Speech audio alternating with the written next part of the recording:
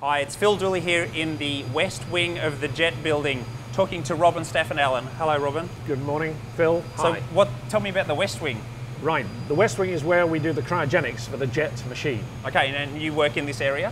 No, I presently work as a mechanical engineer in the ITER group, but I used to work in this area and have a strong interest in cryogenics. Okay, and is that related to our little demo today? It is. We're going to do an experiment demonstrating superconductivity, which occurs at low temperatures. So, this is our superconductor then? We've got some superconductor here, yes. The little black blobs are high temperature superconducting material. Right. Which will exhibit superconductivity above the temperature of liquid nitrogen. So what actually is a superconductor? A superconductor is a material that as you cool it down, it exhibits two effects. The first one is, as you get it cold, the electrical resistance drops until suddenly it disappears to zero. And that's the critical temperature. That's when superconductivity starts. Yeah. Absolutely no resistance to the flow of electricity. The second effect is an effect on magnetic field, and we're going to show here that we get a strange effect with magnets. Right. In this demo. Okay. So we need to cool it down. So I'm going to cool it down and then we'll get on with the demonstration. By adding liquid nitrogen to this dish.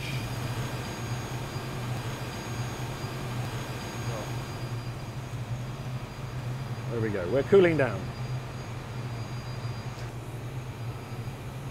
I'll hold that while you put the magnet on.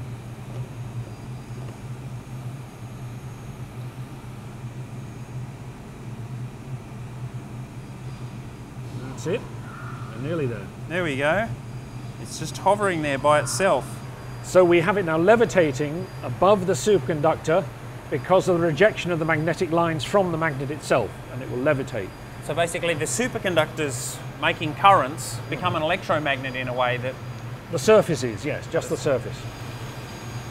Just to prove there's no trickery, here's the magnet on top of the superconductor when it's above critical temperature, and it doesn't attract or repel at all. We can try it with the small magnet. Let's try the small one. Let's try the small magnet.